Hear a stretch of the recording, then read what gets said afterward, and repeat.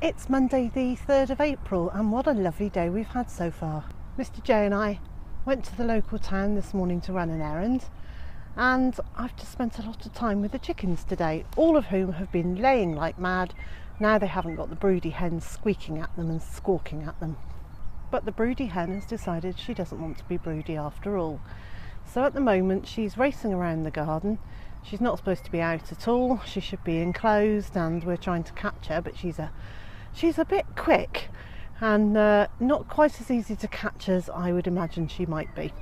However, there are going to be more chicks because we've been in touch with somebody who's part of a hatching chicks in schools programme, and she's just offered us 16 little chicks that are 3 weeks old that we can have later in the week, and we can grow them on into adults. So my project for today has been to sort out a raised bed in which to grow our parsnips. You might remember that a few weeks ago we bought these collapsible boxes that have neither a top nor a bottom, they're just the four sides, from a local company, and we bought 5 of them, and they weren't very expensive, and hopefully we'll be able to have some more very soon. However, what I've done is I've got my saw out and I've sawn them a bit and put a few screws together. They now look like this. So we've got one large uninterrupted bed which I can fill up with compost to grow the parsnips in. And over here I have yet another of those enormous thistles. So I'm going to have to dig that one out before I cover it with more feed sacks.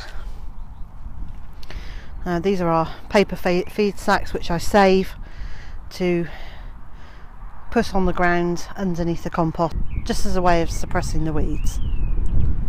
I really do need to try and get this bed completed and filled as soon as possible, because it really is time that I got the parsnip seeds in.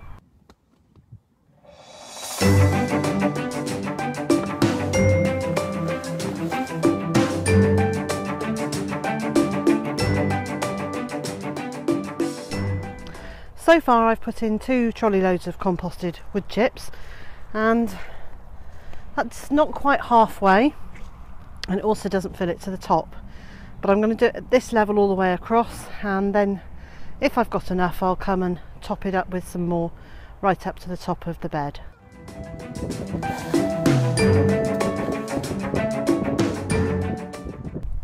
It's been a lovely day here.